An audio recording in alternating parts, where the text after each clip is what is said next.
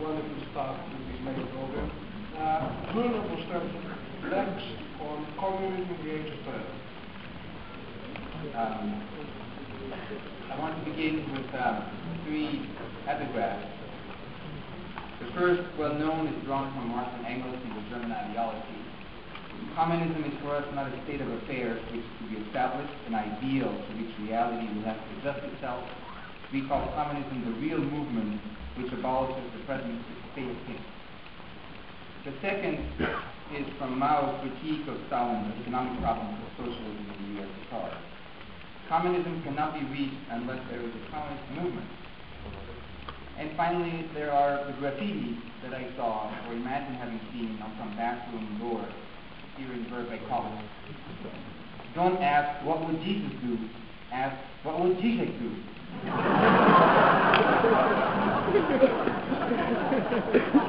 Hopefully, the meaning of these statements will become clear as we go. I will divide this three parts. The first is called, Did Somebody Say Left-Wing Communism? In 1920, Lenin wrote a well-known pamphlet in which he denounced what he called leftism or left-wing communism as an infantile disorder of a fully comprehensive and mature communism.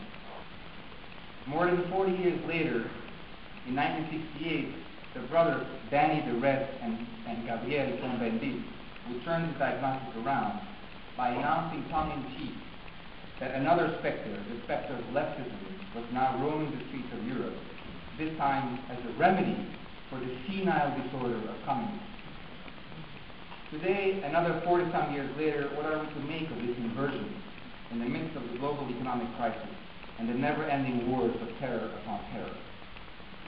Should we revert to Lenin's orthodox denunciation of the leftist disorder in favor of a return to the original idea of communism, however much we may want to deconstruct, retweak, or weaken this idea today so as to soften the blow of orthodoxy? Or should we add our voice to expand on the pain of leftism as the only idea that will save us from the historical failure of really existing communism, that is the communism of the Soviet Union and the worldwide fate of the official communist parties, now almost all bankrupt, extinct, or buried under the mystification of a new name, cleansed of every compromising trait of Marxism, Leninism, Trotskyism, Stalinism, or Maoism?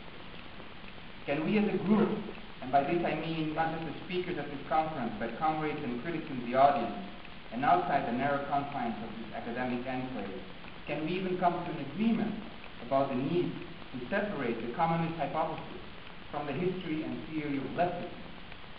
Furthermore, is communism named the effective history of greed, as Alain Badiou wrote a decade ago in Of an Obscure Disaster, and is, according to the same account of the death of communism after the collapse of the Berlin Wall, there is no longer a we, there hasn't been for a long time?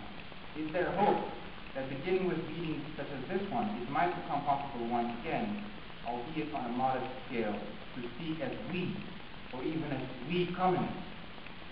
That is to say, following a slightly different path, is now perhaps a good occasion to repeat the gesture that brought together Félix Guattari and Tony Negri more than 2 decades ago when they wrote Communists Like Us, or Communists Like Us. In the mainstream media, all such communist talk is easily dismissed and cast aside as yet another case of ultra-leftism, or l'extrême gauche as the mirror image of l'extrême droite, one of those items out of a cabinet of political curiosities usually restricted to academics, though now, ironically, seen as threatening enough so as to warrant public rebuttals in the press, if not, as is also happening ever more frequently under our very own eyes, violent repression by the police and military state apparatus. Does not then the attempt to demarcate the communist hypothesis from various forms of leftism fall in line with this tried formula by which ideologues of the status quo time and again seem to keep at arm's length the real movement which abolishes the present state of things?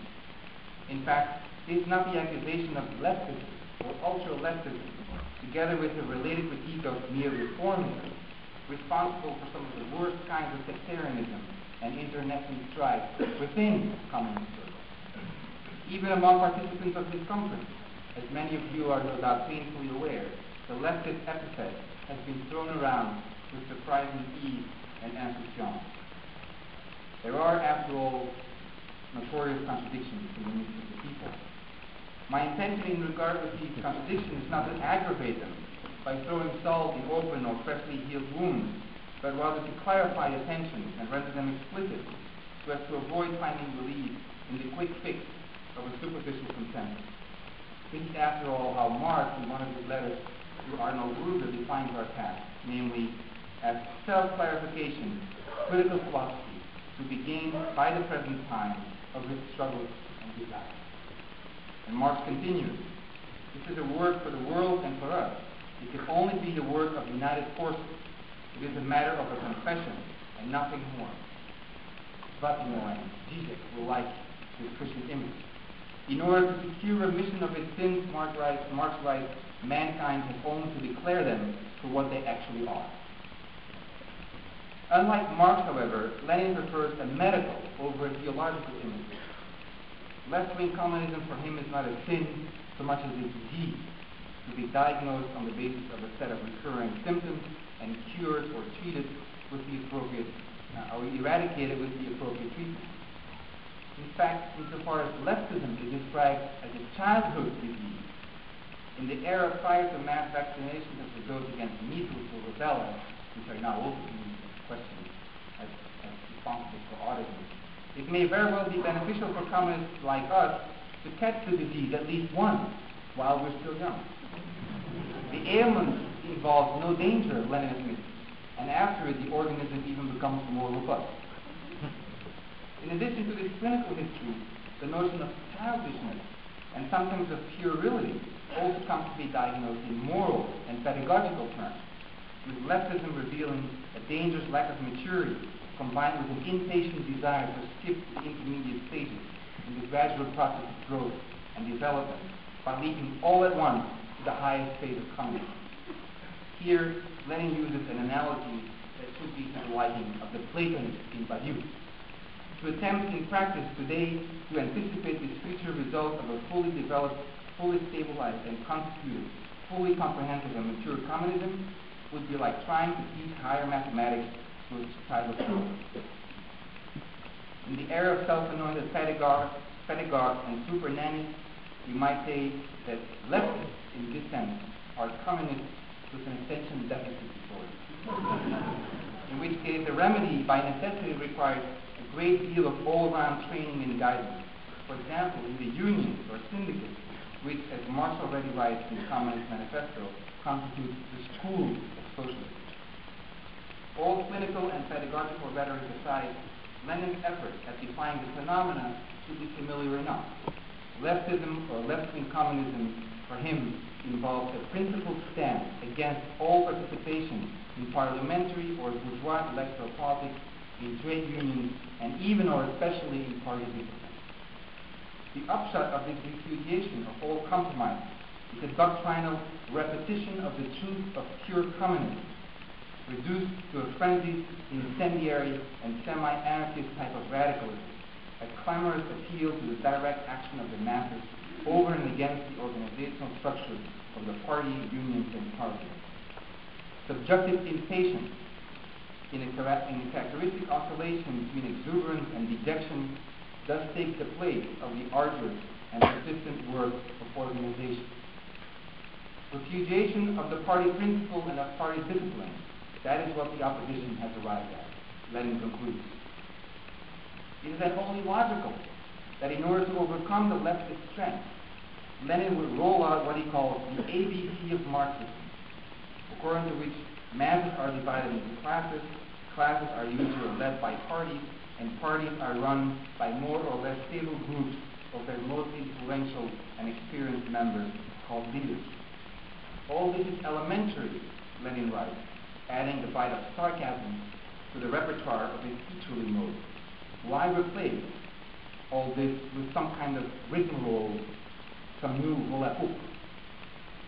Now, Lenin was obviously not neither the first nor the last to hurl abuse against some form or other of leftism.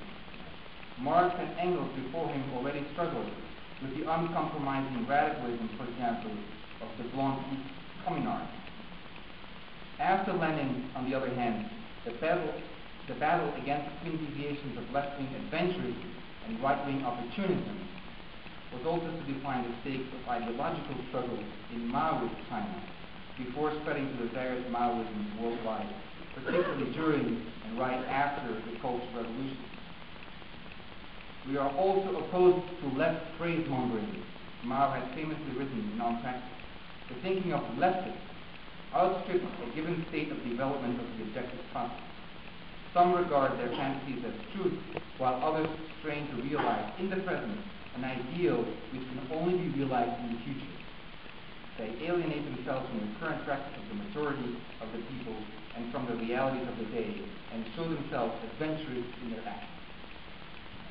Now, as indicated in the title of the book by the brothers Cohn-Bendit, leftism would also undergo a dramatic reversal of roles precisely around the late 60s, and with special force in so-called philosophy toward the mid-70s, in part as a perverse and unexpected consequence of the Maoist struggle on two fronts. In fact, the leftist hypothesis, what I'm calling the leftist hypothesis, from this moment onward becomes so dominant, not to say consensual, that in order to define radical deviations from its correct line, new epithets come to be coined, such as ultra-leftism or pseudo-leftism. The first of these labels, the one of ultra-leftism, by the way, is often used, I think, by run-of-the-mill liberals or conservatives to at least serve up the illusion that they, too, in a sense, are knights in shining armor coming to the rescue of some genuine form of leftism, because they at least not fall in the trap of ultra-leftism. Two, on the two sources of contemporary leftism. With the inversion of Lenin's indictment, the leftist hypothesis over the past 2 decades can be said to have taken two basic forms. Both of these could be illustrated and frequently find support in respectable quotes from the Orthodox canon, and in this sense they remain anchored in the history of Marxism, which is even the reason why they sometimes claim to embody the genuine movement of communism. As Lenin writes in his pamphlet, the surest way of discrediting and damaging a new political, and not only political idea, is to reduce it to absurdity on the plea of defending it. The first great figure of leftism involves a purification of the central Marxist idea of contradiction, reduced to a direct, unmediated, and often explicitly anti-dialectical opposition, such as that of the masses against the state. Especially among French so-called new philosophers, almost all of them ex-communists and more specifically ex-Maoist renegades, this purification of the Marxist contradiction is often phrased in terms of the old academies of the state and the fleet. From the Communist Manifesto, we know, of course, that our epoch, the epoch of the bourgeoisie, if that is still our epoch, has simplified class antagonism. Society as a whole is more and more splitting up into two great hostile camps, into two great classes directly facing each other.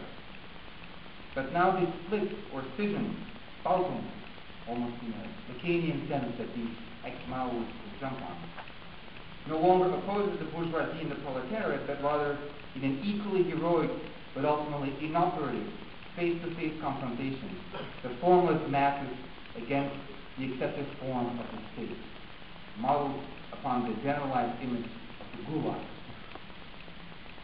Politics, even when labeled the class struggle, then perennially opposes the same vitally creative masses to the same deadly repressive system.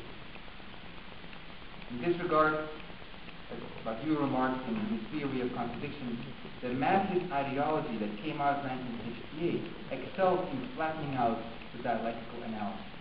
Always the same exalted masses against the identical power, the invariable system, fight. Not only does this view of politics fail to take into account how no movement proceeds except by the split that may dislocate it from within, but what is more, far from signaling a radically new discovery, the fascination with its mass figure as an extreme form of generic communism was already a prime target of urgent attack more than a century and a half ago, in